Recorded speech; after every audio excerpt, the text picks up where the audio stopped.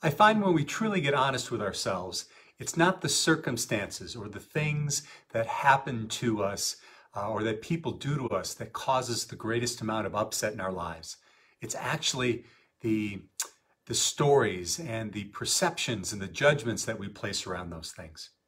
Hi, everyone. I'm Chris Natzke with Black Belt Leadership Speaking and Coaching with your Mind of a Champion tip of the week.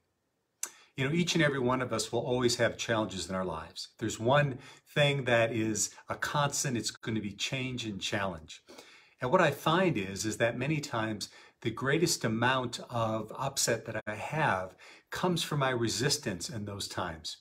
You know, I think probably the two most painful times in my life is number one, when I was a senior in high school and I lost my brother Danny to a drowning accident. And then later on in life when I went through a divorce after a 26-year relationship. And each of those times I had anger and upset and they were very, very difficult times in my life. But what I found is after I went through the grief process, is when I started to look back at them and I began to just let go of my judgments around them and do some deep forgiveness work, what I found is in many ways they were some of the most profound times in my life. They were the times where I was asked to grow the most. They were the times where I learned the most about myself, and also the times when I was able to make the greatest impact afterwards with the people that I served. It wasn't something that happened overnight and it wasn't easy.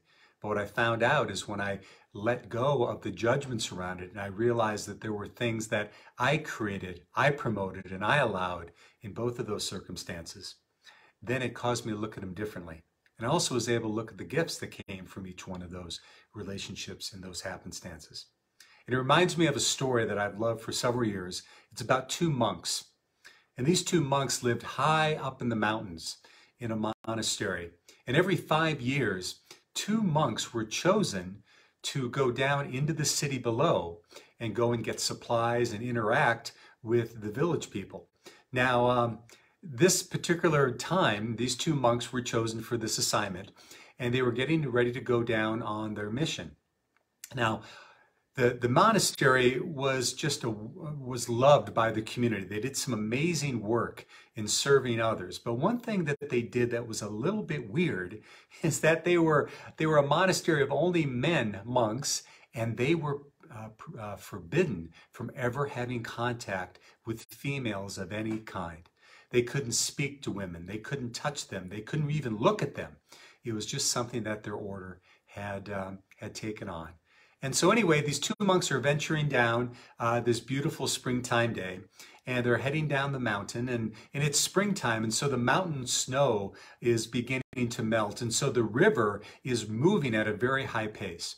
And they come to the edge of the river that they're going to cross, and what do they see but a beautiful young woman?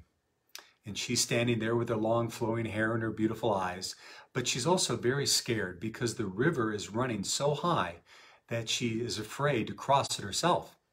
So the first monk sees her there and takes a look at the situation and thinks for a moment, and then he goes up and he says hello to her.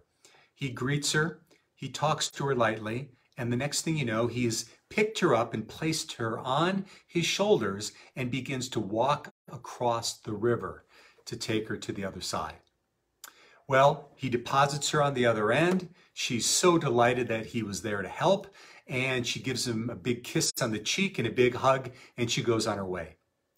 Well, the second monk sees this, and he's one pissed off monk, right? So he sees this and he can't believe what he's just seen. He's seen his brother violate every aspect of their order about interacting with women, but he decides not to say anything. So the two monks continue to walk on their way to the village, and a couple of hours have gone by. And the second monk continues to get more angry and more angry and more angry until pretty soon he can't hold it back anymore, and he just blurts out, "Brother, I can't believe that you had connection with that woman back there. Don't you know that you violated every aspect of our order?" And the first monk smiles and pauses and then looks at his brother and he says, "My dear friend, I set that woman down 2 hours ago at the river's edge. You seem to be still holding on to her."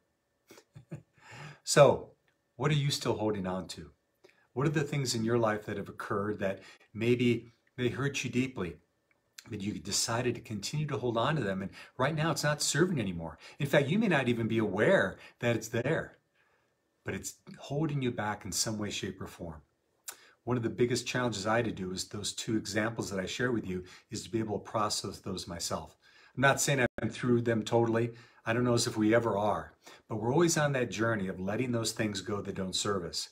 And when we do, we're able to open our eyes and our hearts up to things in our world that we can truly make the impact we were designed to make and truly live the life that we were designed to live. So, where do you have an opportunity to set something down that's been holding you back? Anyway, that's your assignment for this week, my friends. Thanks so much for listening.